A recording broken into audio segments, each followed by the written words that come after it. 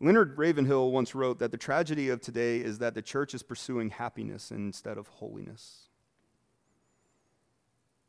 You need me to repeat that? Think about it.